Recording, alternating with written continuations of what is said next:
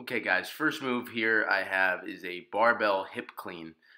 So this is basically a Olympic style movement, a power movement that we're doing from about hip level.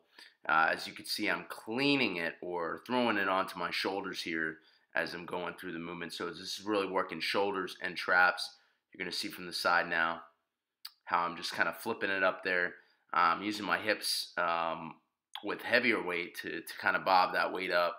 With lighter weight, I might be able to just flip the bar by just moving my arms, my shoulders to get that bar up. You can see in slow motion now, bringing it to hip level, bobbing my hips, squeezing those traps and shoulders, and bringing that weight through, driving those elbows up. So you'll see those elbows drive up as I'm going through here.